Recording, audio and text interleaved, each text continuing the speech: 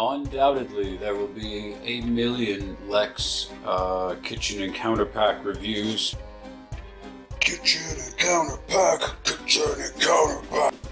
So what we are going to do, make some slight improvements on the cardboard display.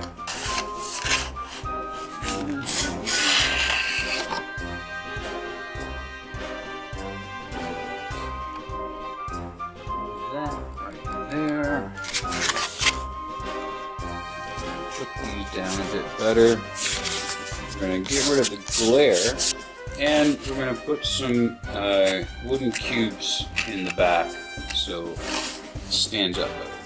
You will need glue gun, glue stick, scissors and razor blades, very dangerous, paintbrush, black paint, painter's tape, assorted wooden dowels, wooden cubes, wooden squares, Mod Podge, boxing tape for the box, boxing tape for the box. You don't use rulers as much as you should do.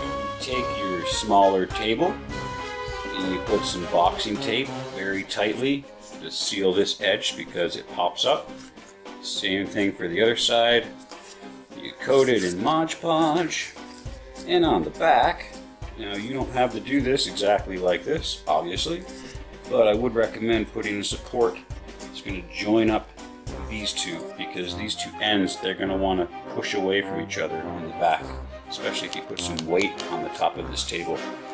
Then it doesn't have to be perfect. I mean, I'm going to make this better eventually because I want them to be able to hide in here too, so I'm going to put some, maybe section it off and smooth out these whatever they are. This is your kitchen. What we've done is we've opened up the sides and we've supported the bottom and coated it with Mod Podge to bring down the shine. So we've got these two on the back, so the back rests easy on the ground. We have two squares glued together. The supports right here. Again, do it however you want. On the bottom, we've just got one long line here. Straighten that up. And you put your glue gun glue on this edge. And when you want to open up this side here. Once you do this to your box, it's much more durable. You don't have to worry about it so much, especially if you got a kid or something that's going to be playing with it. I would recommend you do this because they're going to get a lot more use out of it. So there you go, it's time to cook some stuff.